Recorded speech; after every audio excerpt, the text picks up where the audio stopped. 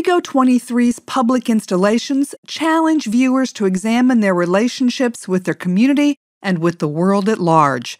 The Portuguese-born political artist has exhibited internationally for over 20 years. His work is an expression of his own thoughtful reflection on the intersection of public and private life.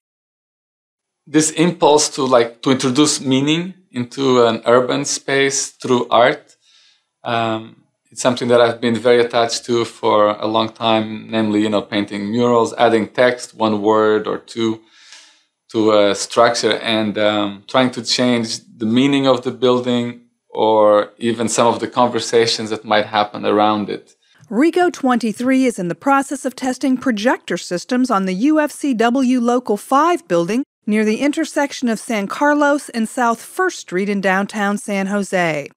The temporary installation, now named Oglala Oyate, Sister City for a Better Future, will mark a first for an artist most used to working with latex paint and a brush. Rigo23 lives part-time in San Francisco. He's no stranger to San Jose. He designed this sculpture at San Jose State University. It honors student activists who took a stand for human rights at the 1968 Olympics. When I was invited to do this project for the 01 biennial, I was looking at San Jose as if I didn't know it from before, trying to look at it with as blank a stare as possible. And then introduce an element into it that by introducing an element of contrast might cause people to see where they live with maybe a renewed look for a split second or a few minutes or for a few days as the biennial will be happening. Exploring the biennial's theme of Build Your Own World, Rigo23 is focusing on San Jose's efforts to build global community through relationships with its 7 sister cities. I'm going to explore San Jose's global family a little bit. I would like to get to know a little bit of San Jose's sisters and bring a little bit of the sisters, like a little bit of a photo album.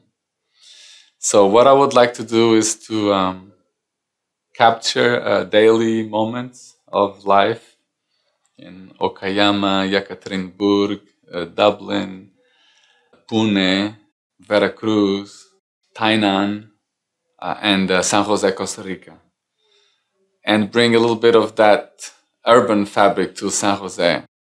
In my relationship with developing the piece, I'm at a place that is both scary and exciting,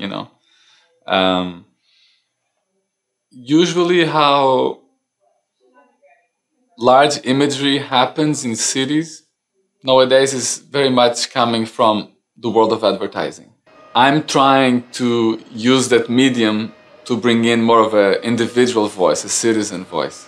So the spectacle or the product that I'll be talking about is not really a product that is for sale, nor is it a worldwide or gigantic spectacle. It's kind of like a personal, individual experience, which is then broadcast as if it were something else.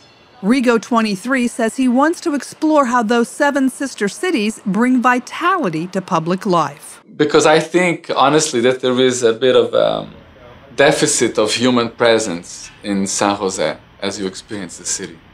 When I think of other urban spaces around the world, I think partially because of the industry that's here, that's so much sort of disembodied, and also because I think the downtown San Jose hosts a lot of conventions. There are people that come to work here for a short period of time, so they don't quite know the city, and they move around like that, so quickly from the car into the building, from the building into the car. I have an empathy with the city because it's, close to where I live, and like I said, I had a very strong sort of professional and emotional experience here. But at the same time, I'm trying to look at the city with sort of a non-committed and global perspective, because this is a festival that will be bringing people from all over the world to San Jose and all kinds of perspectives to San Jose. I'm basically trying to surprise myself in the relationship with the city, hoping that then I will be able to pass on that to the people that ultimately will experience the work. Rigo23 will be on site for the biennial. He expects it to be visually, intellectually, and sensorially stimulating. He contrasts it with biennials that run for months, most with decreasing public and artistic involvement. This celebration supports his own sense of public engagement. I think that it is smart and kind of an interesting approach to say, no, let's do it just for these few days and embrace fully the notion that it is a festival, that it is short-lived, but that it still can have its function and impact the people that live in the city. So I'm looking forward to that. The 2010-01 SJ Biennial runs September 16th through 19th in venues throughout downtown San Jose and in satellite locations in Silicon Valley and San Francisco. For more on the 01 SJ Biennial, visit 01sj.org. The 01 SJ Biennial is produced by 01, the Art and Technology Network.